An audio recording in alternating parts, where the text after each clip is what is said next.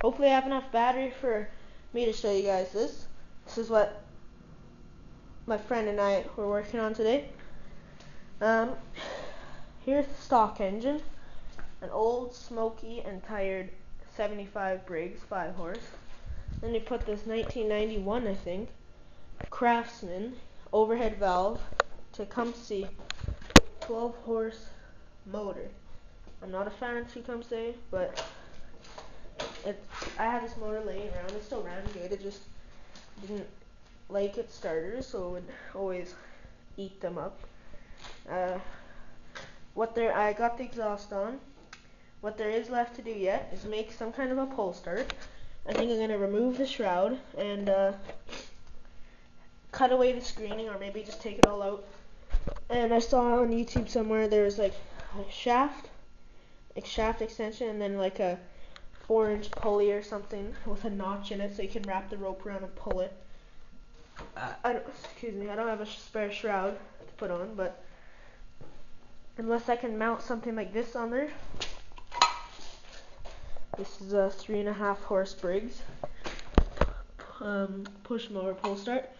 It uses the same design as a electric start, kind of has like a Bandex drive, and that's supposed to grip the flywheel, which has teeth on it. But then I'd probably have to cut at the shroud, which I really don't care, or make the other stuff. I'm hoping I can work out something. Then I still have to get this pulley on. It looks the same in the inside as the Briggs that was on there. If not, we'll have to remove the one that was on the Briggs.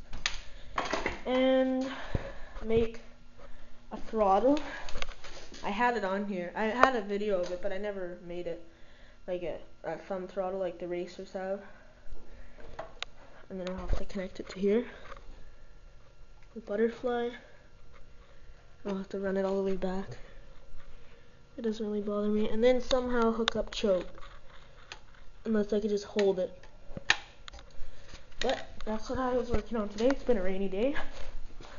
Usually rainy days in the garage are the best days, because I don't know, you just find stuff to do. I'm not going to make this into a speedy race tractor. The frame's not strong enough. Well, the frame is, but the steering really isn't. It's just cheap stuff. It wouldn't really last unless I was just going down a road. No ditch or anything. It'll be a winter tractor, mud tractor. A while ago I made this snow plow. It's nothing much. Out of wood.